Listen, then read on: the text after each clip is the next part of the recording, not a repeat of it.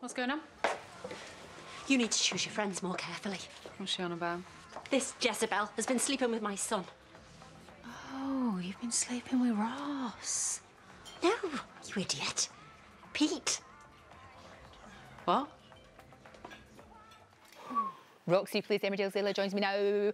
Oh, my goodness me. It had to happen. It had to, you know, we knew it was only a matter of time. Yeah, I mean, it's something like that's always going to come out. I don't think at that point, though, she believes it. I think she just thinks she's trying to stir things up. Yep. And, you know, Priya, best friend, doesn't believe it for a second in that moment. But we've all known for ages, and we're shouting at the television. And we have, after those scenes, Priya and Leyla get together in the pear tree office, in Layla's office, and yeah, it does all come out. Because we've been talking this morning, haven't we, about the Roonies and about also second chances and all of that, and how difficult that is, you know. And here she, you know, your character's in that sort of position as well. I think from Layla's point of view, I think the betrayal from Pete, she can handle and she can come back from quicker, because I think she's been let down by so many men in the past. Right. There's some part of her that suspected or that always kind of didn't fully trust, because she's not had a lot of good relationships. Whereas with Priya, that's her best friend. That's someone she's stood by through so much heartache, who's always been there for her. They're like sisters. That betrayal, I think, goes beyond, and I think will be much harder to forgive, if ever. Yeah, to be honest. It'll be really interesting to see what that relationship's going to be like between the two of them. You know, how that's going to resolve itself and whether it indeed it ever will.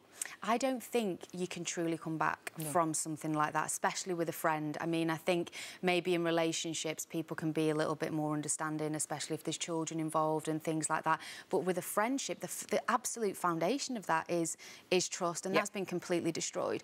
And also, I think Leyla might want to take the higher ground at some point and go, yeah, I can move on, I'm bigger than this, but ultimately, could you ever really forget that? I don't think so. Not from your best mate. No. Not from your best mate. I just don't see how you can. Emmerdale is doing so well right now. How exciting. I know, and the awards are they tonight or tomorrow?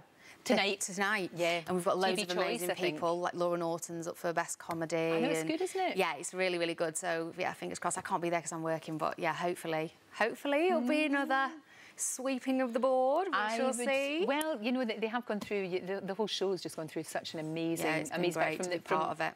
Start of the year all the way through. Now, look, you're married in real true life to an actor. I'm married in real true life to an actor. Did you guys meet when you were doing Shakespeare, or did you meet? Oh, no, we met at the National just down the road. We were doing a play called Rafter After. It was a comedy. We met just over 10 years ago now. Is it really? Yes, we've been together a long time now. But he's here today because I didn't get to see him all week, so I dragged him up, and you very kindly accommodated us. So, yeah, right, we've very happy to have some conjugal bliss. I think that's absolutely fine. We're very happy with that. It's very good.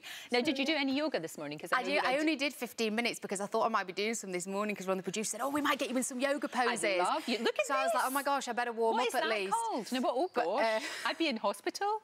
Intraction.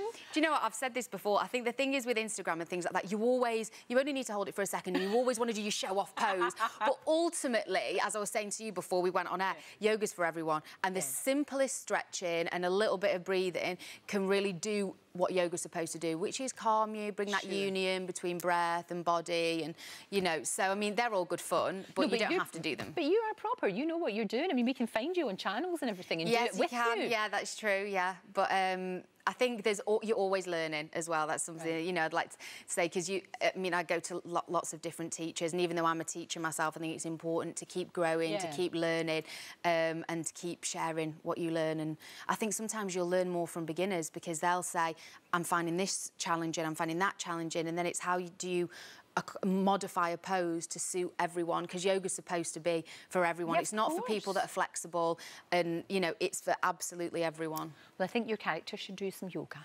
I'll send you off. I think she needs to do some yoga. And it'll be fine. Thank you. Thank you. Absolute joy to see you. Absolute pleasure, yeah. Thank you very much indeed. Right, still to come between now and 9:25.